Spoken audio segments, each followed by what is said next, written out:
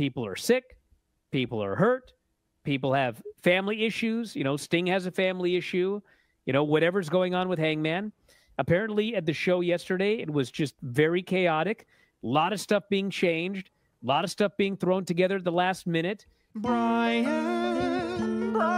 and Vinny, along with Granny and Craig and sometimes other people. Wrestling, tell me. Who of your soap characters reminds you of Bryan and why? I guess it'd have to be Tucker. Kind of looks like you a little bit. He's sneaky. Now we're talking. And he's sneaky. Yeah. I have a neighbor. Over the top of his fence is the structure of a Mayor McCheese. I once got my head stuck in Mayor McCheese's helmet. There are other Mayor McCheese structures where they've welded over the hole. Really? Because I presume I'm not the only kid that got his head stuck in Mayor McCheese's helmet. Yeah. So I need to find out if this guy's got a hole or not. What's your favorite thing about being a great-grandmother? Well, I don't see too much of my great-grandkids, but Clifford's been coming over a couple times on Sunday. We studied the Bible. You studied the Bible? Mm-hmm. With Clifford? What's the matter with you, Brian? Brian, if you don't watch out, I'll insist on having a Bible class on the show. I would love if you had a Bible class on this show. Go through. Oh, he's been smited. The Lord has smited Bryan. Wow. The Lord struck you down, sir. Yep. That's my new favorite moment on the show ever, I think. Is this thing still on with Rock and Roman Reigns? It'll be Rock and Roman Reigns against Cody and Seth Rollins. And then the next day, it will be Cody versus Roman Reigns. Oh, I don't think that's right. You know who I think that he should let him win? Who's that? Ozo. Ozo. You mean Jey Uso? Yeah, because I think Rock is way too old. Well. And I don't believe in the one that they have for him now. That's my comment on that. I remember my mom saying she was in love with this guy, and the mother-in-law didn't like it, so she made my mom sick. She thinks his mother was a witch. If your neighbor's a witch, you can catch her by digging a post hole, pouring milk in it, and then stomp in it. And if she jumps around in her yard, then she's a witch. Huh. If you read a certain book, the furniture starts jumping around in the room. But I was pretty young. Do we know what book this is? Because I would like to read it here on the program. I don't know. Yeah, this led to a lot of people asking if Granny smokes marijuana. Is that possible, Granny? Some of these stories you've been telling us here? After smelling the neighbors, I got kind of used to it. I think secondhand marijuana. Yeah. She's so excited about that secondhand marijuana.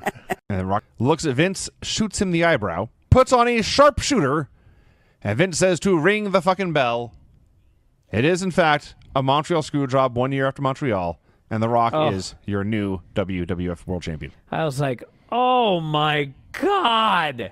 I guess maybe if it had been like just, we hadn't seen it 5,000 times, but having seen it 5,000 times to go back and see it again, could you have come up with a shittier finish than that one? Renee is interviewing Flair. He has been gone for a month. He has also apparently been dealing with some personal issues. He was available, and so they're going to try to play it into the storyline in this way.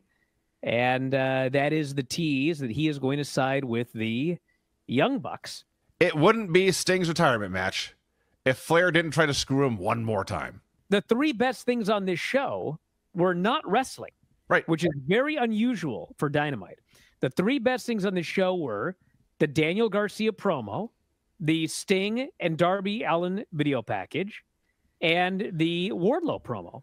The matches were the weak point of the show, particularly what came next. Yes, what came next was a complete disaster. Deanna going for just like fall back. A downward spiral. Madison tried to do a flip, and she got spiked right on her head. It was a terrible match. It was the worst Dynamite match in a long time.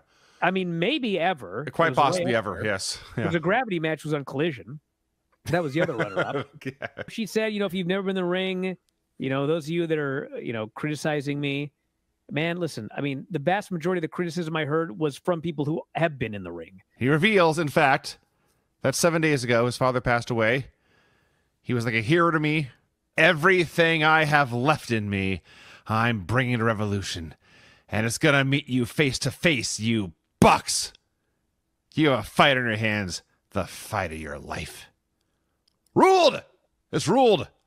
This promo was so awesome, but at the same time, I felt so bad for Sting. That sucks, yes. It's all true.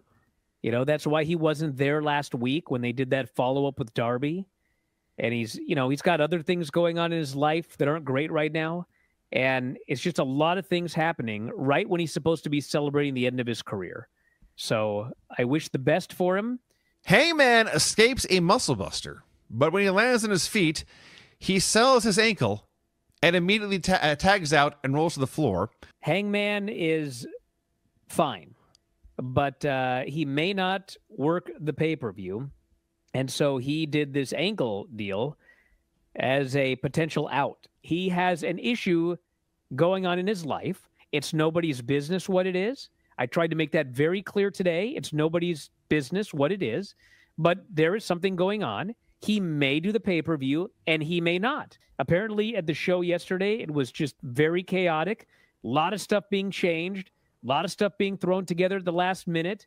You know, people not expecting to work, but because somebody else wasn't going to be there, they had to work. You know, so it's you could see watching the show that it was not smooth sailing from start to finish. The commentary team of Vic and Byron, lost my patience with them in one match. I listened to the promos afterwards. Whenever there's a wrestling match going on, I muted it and loaded out some music on YouTube. I heard very little of what Vic and Byron had to say, and it improved things 1,000,000%. There's Thea Hale, there's JC Jane, and there's a third female. God, this fucking mystery woman, later on, they actually put a graphic on screen because she comes down to the ring with JC Jane. Oh, yes, they did. Her name is Jasmine Nix. I refuse to believe that this is not a rib specifically on me.